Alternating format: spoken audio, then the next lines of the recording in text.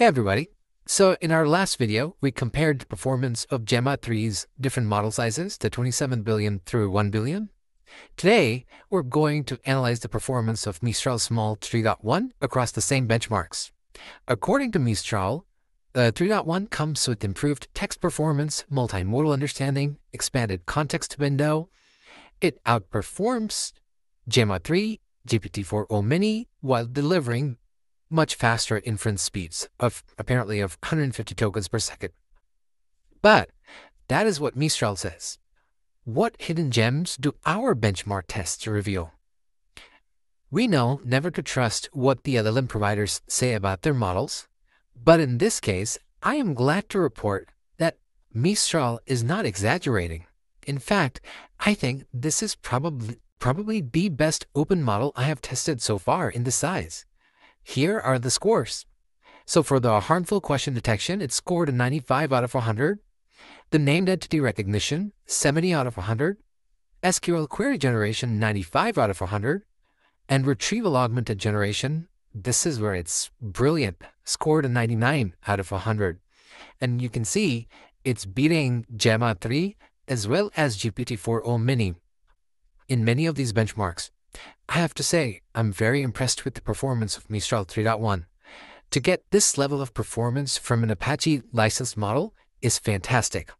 This is surpassing the performance of Gemma 3, which in itself is surpassing the performance of GPT-4o Mini in many cases. This is amazing. Before we continue, I would like to ask you for a favor. As you can see, we are a very new channel with a small number of subscribers. So if you enjoy our content, please consider subscribing. It costs you nothing and it helps us grow. Also, check out our website promptjudy.com. You can sign up and create your own custom evaluations, or you can look at community evaluations for a wide variety of use cases.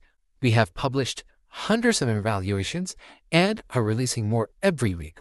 If there's one thing that you take away from this video, please let it be that you should be testing your own prompts with your own data to see what works best for your use case. Prompt Judy helps you do just that.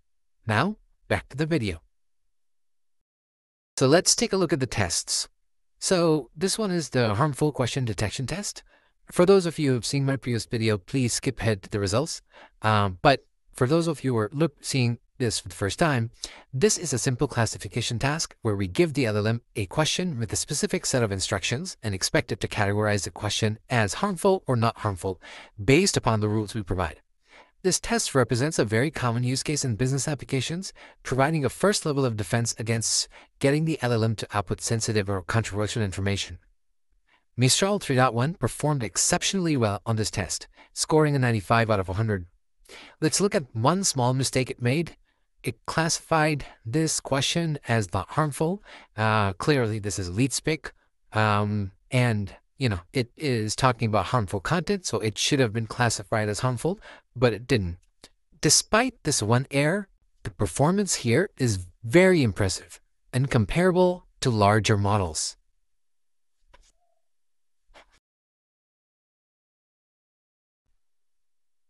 So this right here is the named entity recognition test.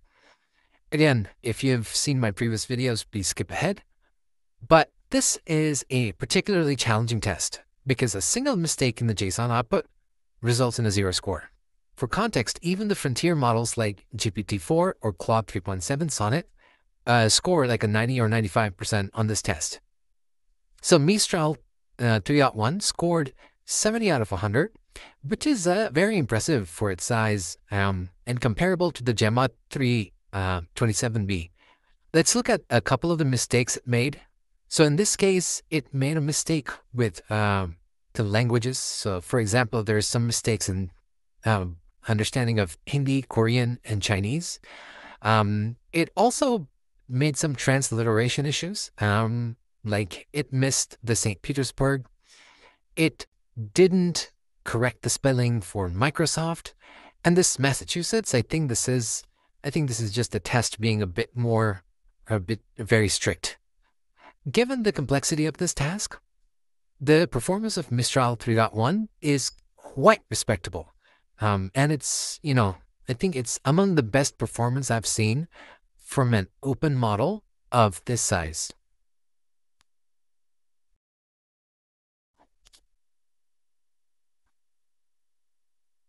This is the SQL Query Generation test.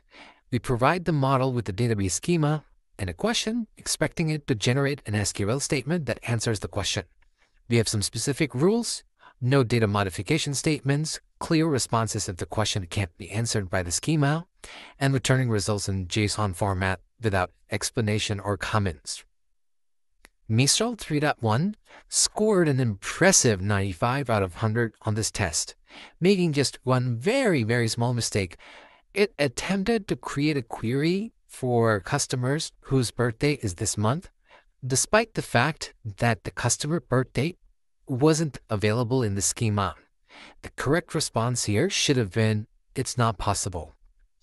The performance here is higher even than the Gemma 3 model, which in itself was also higher than the 4.0 mini model.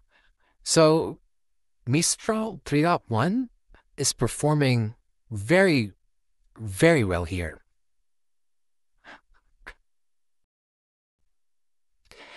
And now for the Retrieval Augmented Generation task.